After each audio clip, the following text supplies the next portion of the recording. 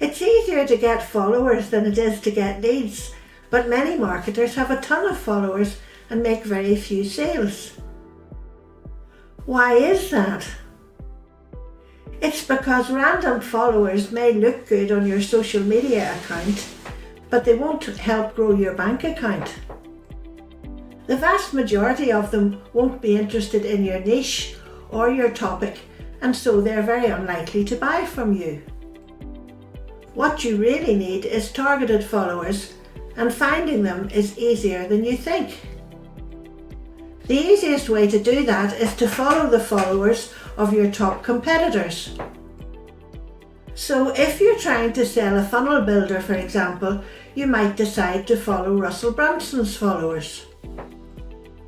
Okay, you might say, but they have probably already got a funnel builder. Maybe so, but there may be reasons why they would prefer yours, if it's less expensive, for example. Also, some of his followers may be new and may not have already bought a funnel builder. If your followers are targeted to your niche, then they're more likely to become leads. Another type of follower could be someone who has bought or is interested in a complementary product.